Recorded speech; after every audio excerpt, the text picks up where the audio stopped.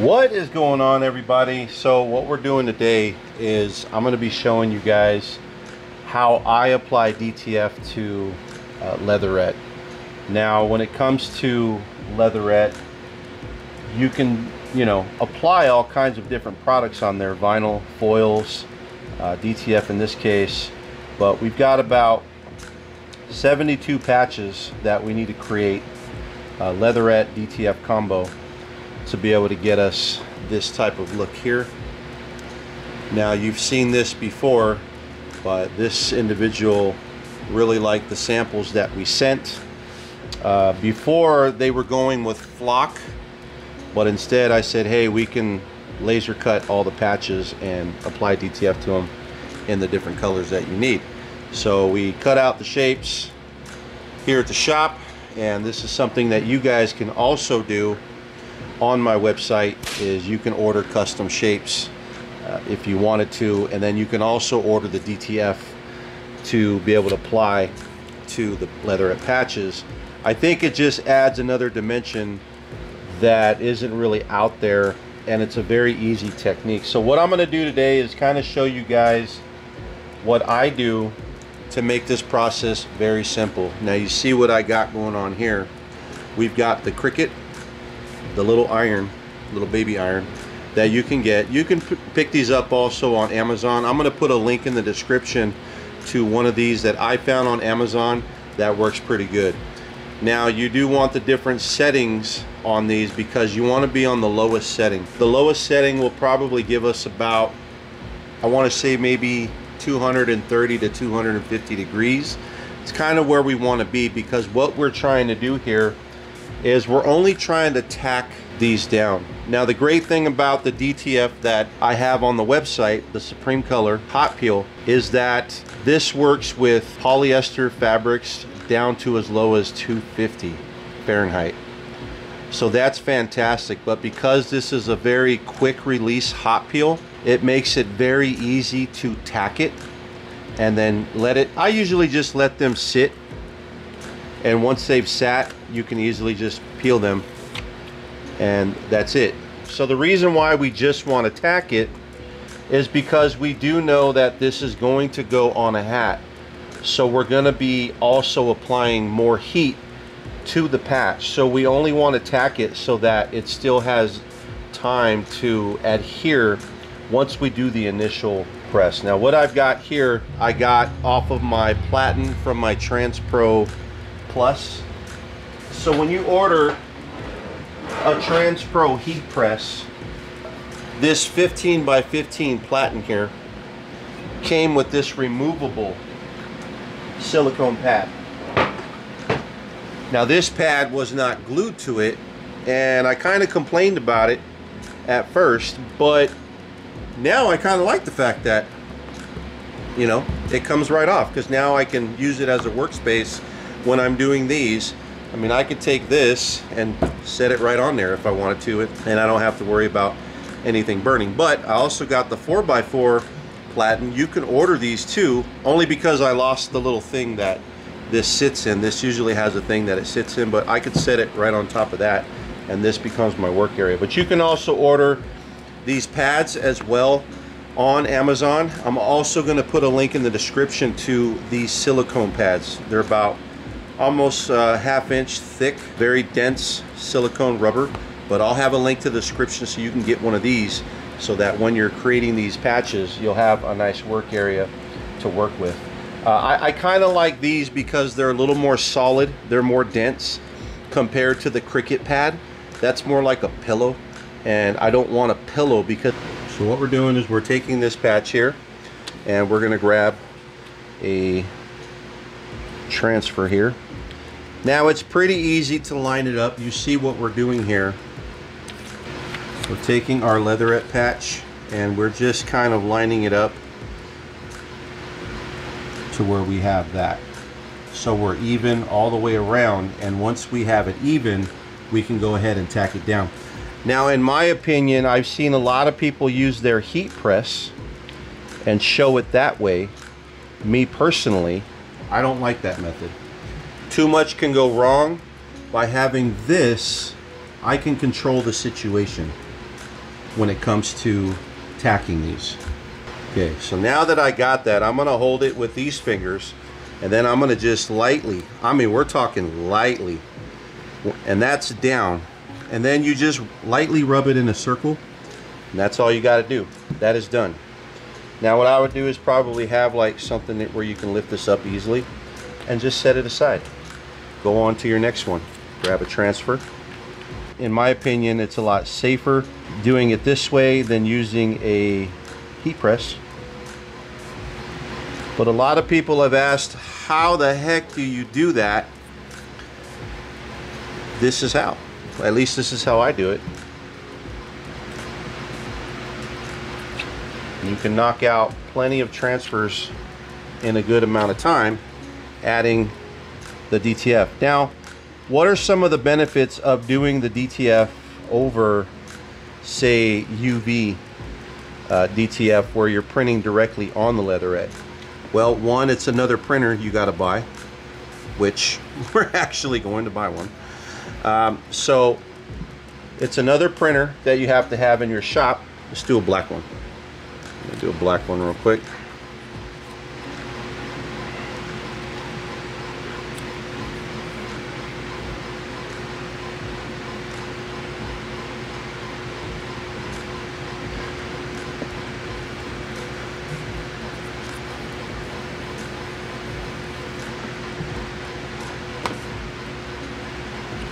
So we'll let this one sit for just a few.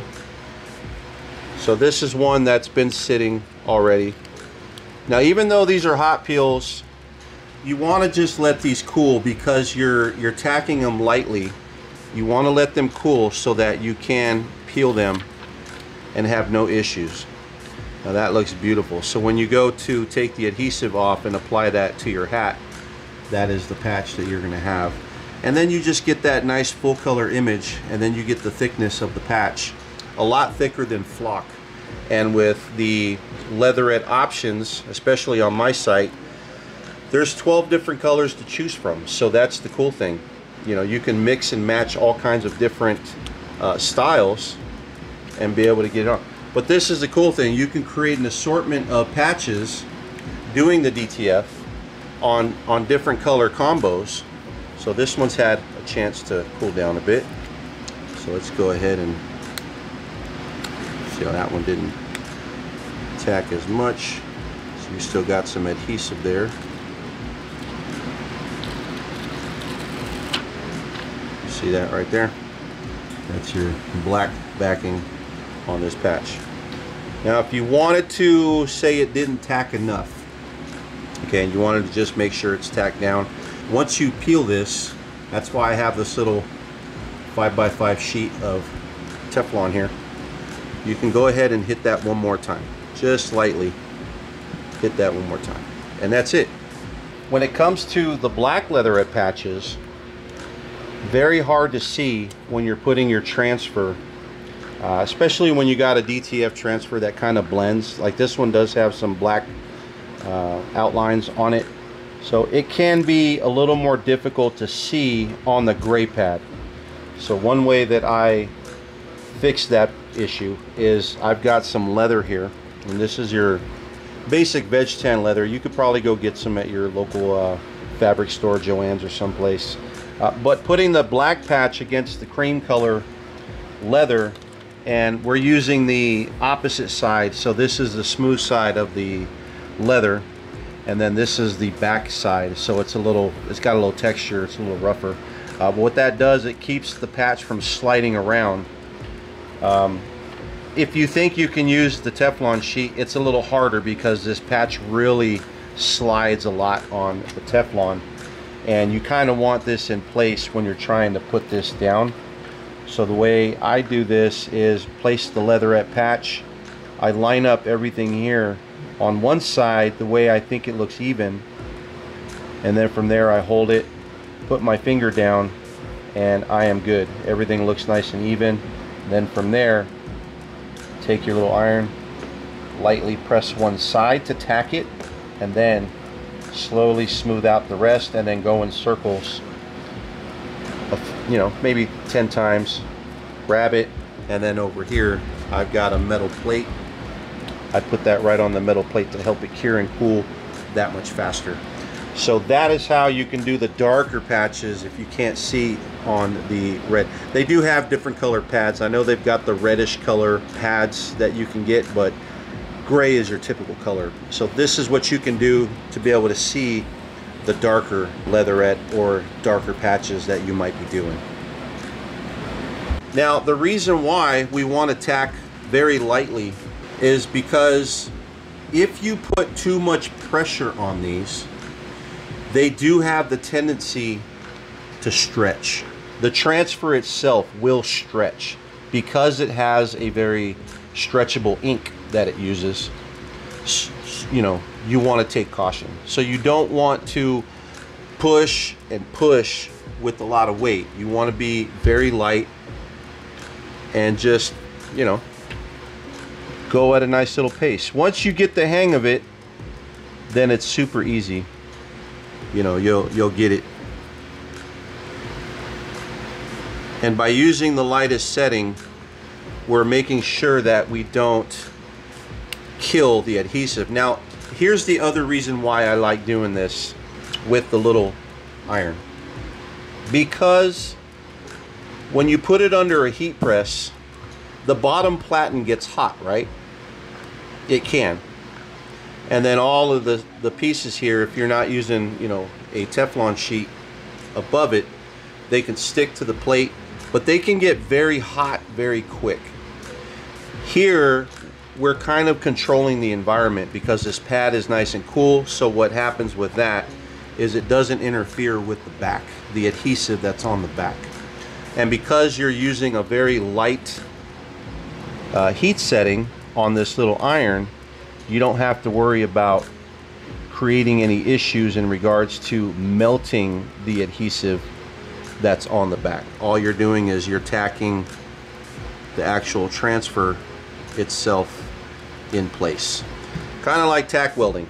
You know, you tack it in place and then you come back after and you completely hit the whole job fully with your welding system and create a nice bead, so to speak.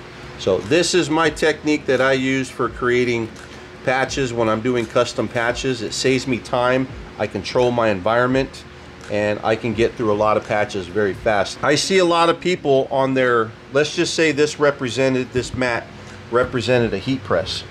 I see a lot of people trying to do this where they take the transfer, they go like this, they put it on there, and then they try to tape it to the platen itself. No, that just, it wastes a lot of time, and then in that regard you're wasting material. And then two, you can never guarantee, you know, that things are going to shift or whatnot. In this regard, again, you're able to get a better visual from the top of what you're doing. You know, you could see it with your eyes exactly what you're doing here, and you can look at it, and then once you got it, one finger down, very lightly hit the sides, and then slowly cover the top. Now I'm feathering this, I'm barely holding it, but hopefully this helps you guys. I have seen you guys ordering DTF transfers on the website. A lot of money to be made in creating hats, guys.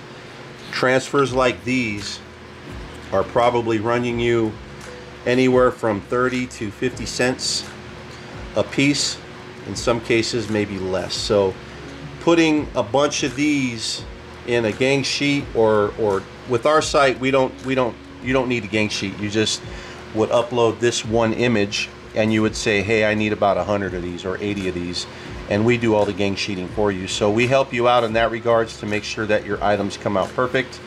We do have one of the best hot peels on the market, 280 degrees, 10 seconds. So give them a shot if you're interested in ordering DTF transfers. The benefit of my website is that you can order custom blank shapes and your DTF all in one shot. You guys just have to know what these measurements are by being able to test them. Now, one way that I test my transfers and my shapes, in order to get this shape right here, what I do is use cardstock, and I will shape this in light burn, and then I will cut it And then what I do is once that's cut, I'll take my image, I will line it up to see exactly what it looks like. If I like that outer dimension on that shape, if I see it's nice and even all the way around, then I know I am good to go on doing a full run of the shapes. So this is how I test my shape patterns using cardstock paper and a laser. That way I'm not using expensive material and wasting it.